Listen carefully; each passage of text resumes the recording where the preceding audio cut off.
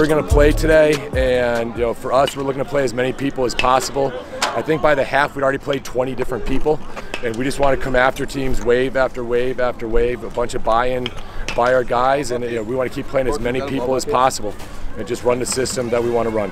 I think your goalie and your defense played really well today. Can you speak to me about that? Yeah, we ran a couple different defensive looks. We rep a lot of that stuff in practice as much as we can. We look at it. We know that we have a returning goalie and a bunch of returning pulls. And then, like I said, we're trying to play a bunch of different people on defense. We played 6 or 7 different pulls today, which just keeps legs fresh. Obviously, it looks like a really good team out there. What are your expectations for this season? Our expectations right now is we're going to practice tomorrow and get ready for Westminster on Friday. Awesome. Thanks, Coach. All right, thank you. Appreciate it.